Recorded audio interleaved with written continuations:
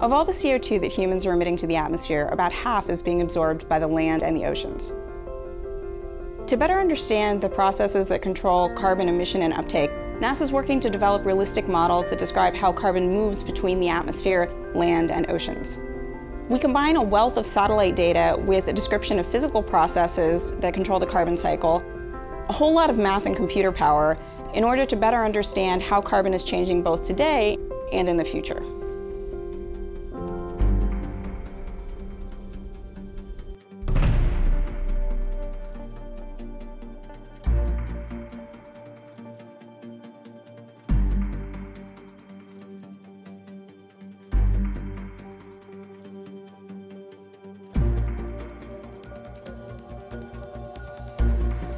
The Earth is a complex system, and scientists are continually investigating the intricate workings of our home planet. Part of what makes the Earth so unique is its climate. Many scientists are concerned that Earth's climate is changing at an unprecedented rate. How do scientists study how warm the planet is? Here's a look at the tools NASA scientists use to take Earth's temperature. Models are powerful tools for understanding Earth's complex systems. To create a model, scientists must first characterize a system by identifying the processes that govern its evolution. Those processes are represented by equations and are solved on powerful computers.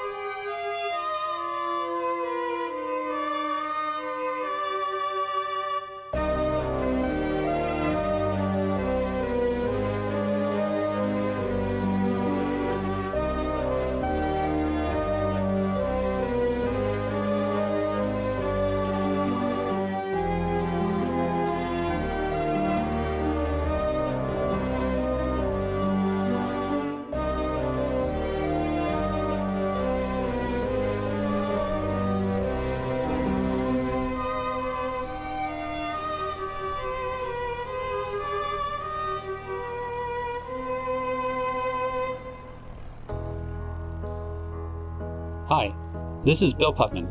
I'm a climate scientist at NASA's Goddard Space Flight Center.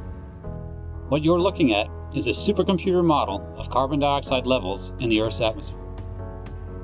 The visualization compresses 1 year of data into a few minutes. Carbon dioxide is the most important greenhouse gas affected by human activity.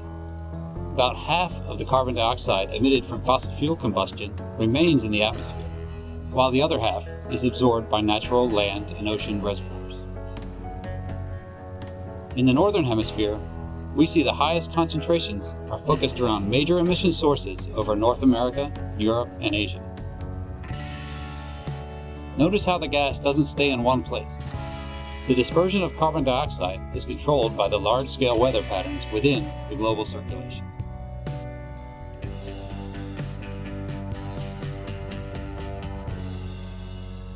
During spring and summer in the Northern Hemisphere, plants absorb a substantial amount of carbon dioxide through photosynthesis, thus removing some of the gas from the atmosphere. We see this change in the model as the red and purple colors start to fade.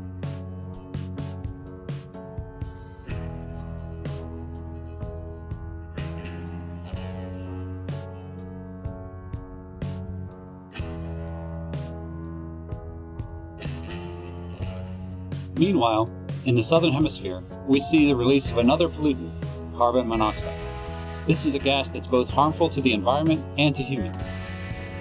During the summer months, plumes of carbon monoxide stream from fires in Africa, South America, and Australia, contributing to high concentrations in the atmosphere. Notice how these emissions are also transported by winds to other parts of the world.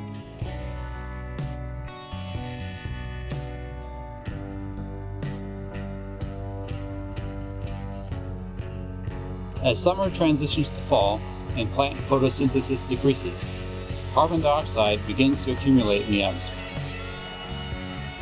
Although this change is expected, we're seeing higher concentrations of carbon dioxide accumulate in the atmosphere each year. This is contributing to the long-term trend of rising global temperature. The Orbiting Carbon Observatory 2, or OCO2, will be the first NASA satellite mission to provide a global view of carbon dioxide. OCO2 observations and atmospheric models like GEOS-5 will work closely together to better understand both human emissions and natural fluxes of carbon dioxide. This will help guide climate models toward more reliable predictions of future conditions across the globe.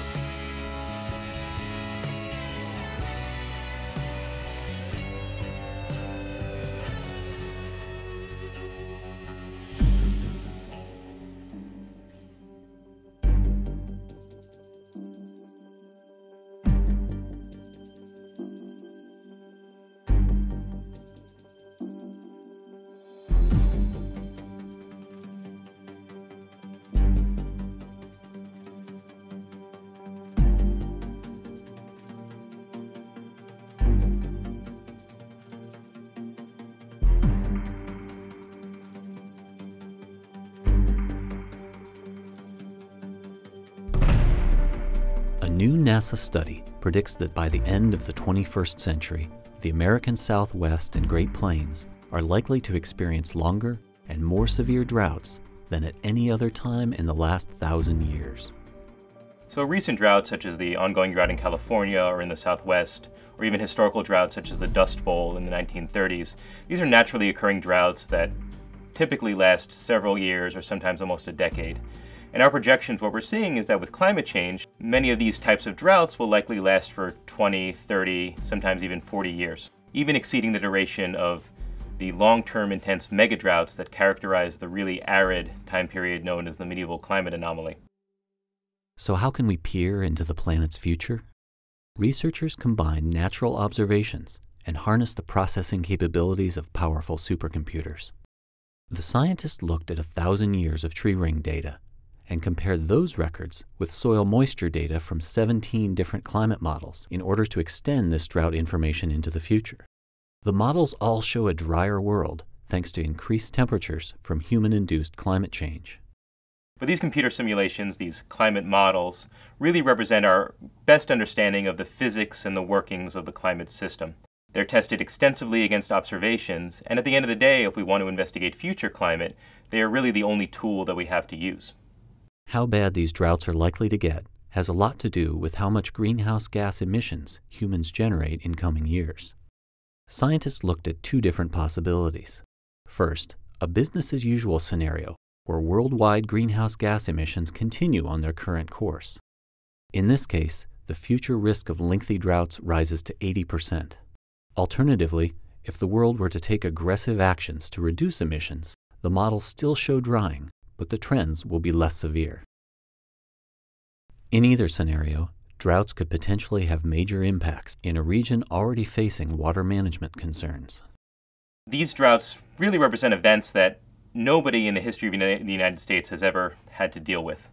And so even in the modern era, droughts such as the ongoing droughts in California and the Southwest, these normal droughts act as major stresses on water resources in the region. So we expect that with these much longer droughts, it's going to be even more impactful and cause even more problems for agriculture and ecosystems in the region.